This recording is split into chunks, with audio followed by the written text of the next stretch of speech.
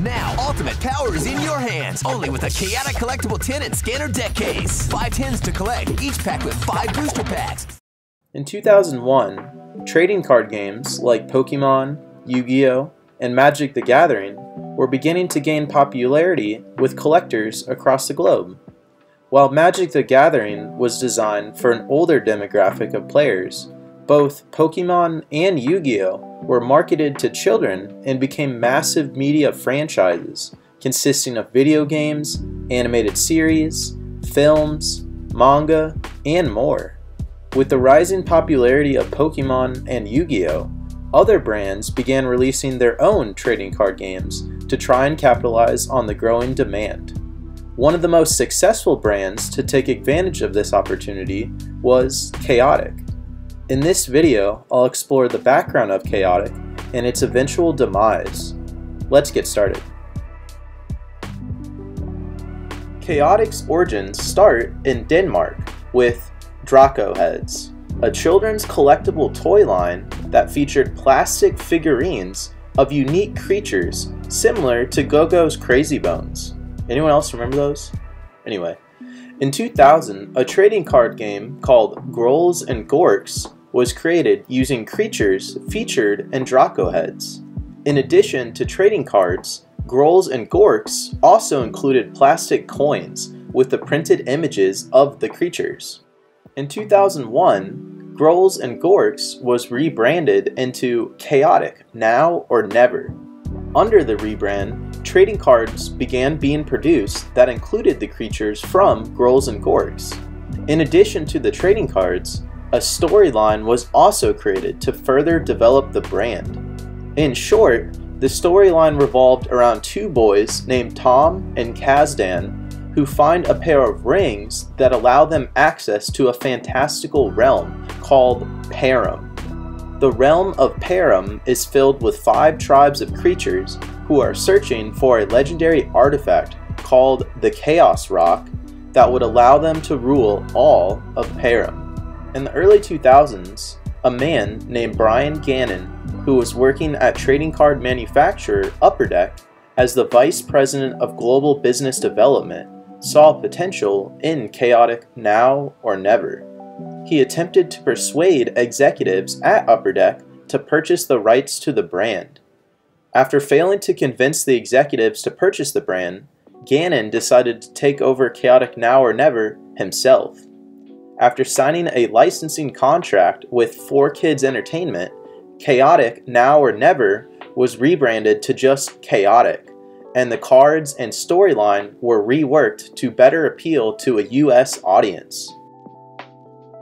In 2007, Chaotic officially launched and quickly gained popularity within trading card game communities. What set Chaotic apart from its competitors was that it was fully optimized for online play. Chaotic had a game portal online that allowed players to create their own profiles and play the card game with friends and other players.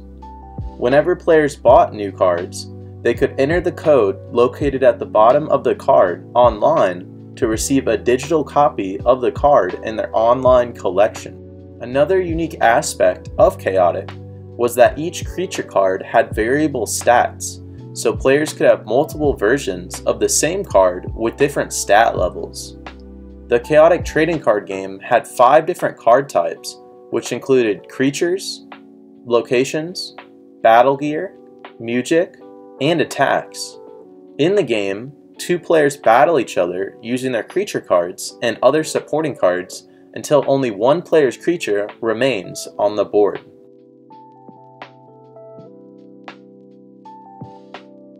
Launching simultaneously with the trading card game, an animated series of the same name produced by 4Kids Entertainment began airing. The animated series was my introduction to Chaotic, and I remember watching the show on Cartoon Network and Disney XD. The series follows a teenage boy named Tom Majors, who is an avid player of Chaotic Online. One day, he receives a mysterious code in the game, and when he enters the code into his game scanner, he is teleported to Chaotic. Chaotic is an experimental facility where other top players can compete against each other in matches. Whenever players compete against each other in Chaotic, they are transformed into the creatures they are using and teleport to the active battle location. Other players could view active matches through monitors located at the facility. Players in Chaotic also had the ability to use their game scanners to teleport to the world of Param. In Param, the creatures, locations, and items from the Chaotic online game actually exist, and players can use their game scanners to scan the creatures, locations, and items to use them later in battle. Over the course of the show, the four main characters, Tom, Kaz, Sarah, and Peyton, interact with the various creatures that inhabit Param and build relationships with them. There are 5 tribes that make up Param, which include Overworlders, Underworlders, Mypedians, Danians, and Marillians. A unique aspect of the show was how when new creatures, locations, and strategies were introduced, they would also appear in the new card sets. The connection between the show and the card game made the brand more engaging for its fan base and set it apart from its contemporaries. The first season of the show was animated by Canadian animation studio Barbell Entertainment and featured an animation style similar to 16. The second and third seasons of the show were animated by South Korean animation studio Dongwoo Animation, and the animation style was done in a more traditional style. The show aired for 3 seasons from 2006 to 2010, with a total of 79 episodes. Currently, the series is available to stream on Tubi, Amazon Prime, and Peacock. In 2009, the video game Chaotic Shadow Warriors was released on the Nintendo DS, Wii, PlayStation 3, and Xbox 360. The game received mixed reviews and was largely dismissed by the fanbase because of its lackluster gameplay and visuals.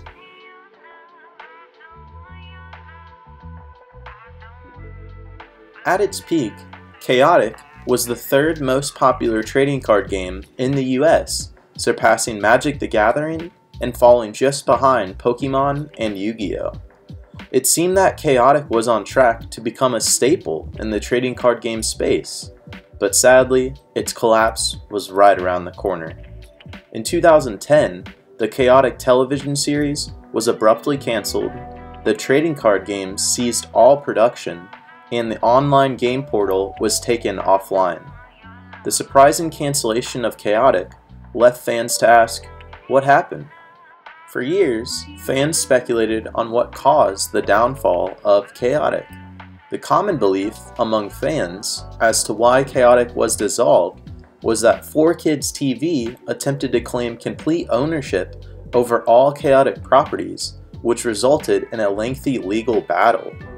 According to the rumors, the judge allegedly put a hold on all things Chaotic so that neither party could produce Chaotic merchandise, and as a result, the brand lost a majority of its fan base. Over the following 4 years, the case was on trial. However, there's currently no evidence that this lawsuit ever happened. So, what did happen? The Great Recession of 2008 marked a sharp decline in economic activity and had a devastating impact on almost every industry. 4Kids Entertainment was hit hard by the recession, and they were losing a significant amount of money. They began laying off employees and reducing operating costs to try and offset their losses. They were relying on Chaotic's merchandise sales each quarter to try and stay afloat, but unfortunately, the sales were not meeting their projections. And in 2010, 4Kids Entertainment declared bankruptcy. This announcement officially marked the end of Chaotic, and the brand faded into obscurity. In recent years, Brian Gannon has expressed interest in reviving Chaotic after regaining the rights to the brand in 2014. In various interviews, he's mentioned that he has met with several production companies about reviving the brand.